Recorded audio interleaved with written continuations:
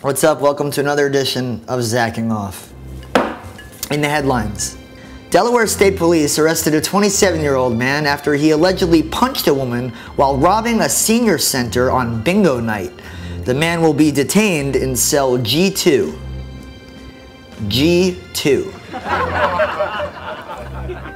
Remember that guy who threw his shoes at Bush? At least we know he's cleared to get on the airplane. Nursery workers at a Baptist church in Brighton found an ounce of marijuana in a baby boy's diaper bag this week.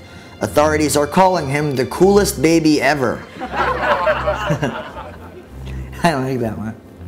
In line at a McDonald's in South Carolina, a man was punched and knocked out by a fellow patron.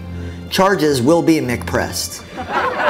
Scientists have warned that Christmas lights are bad for the planet. Yeah, Jewish scientists.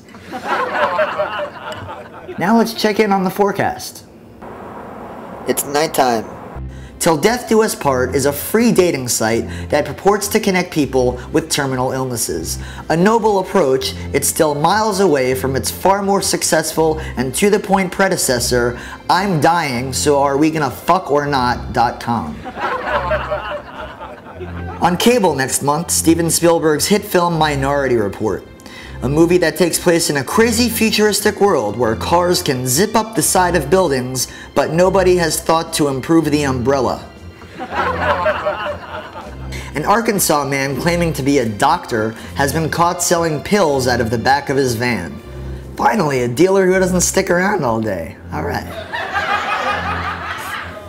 I'm Zach, and I'll see you next time on Zacking Off.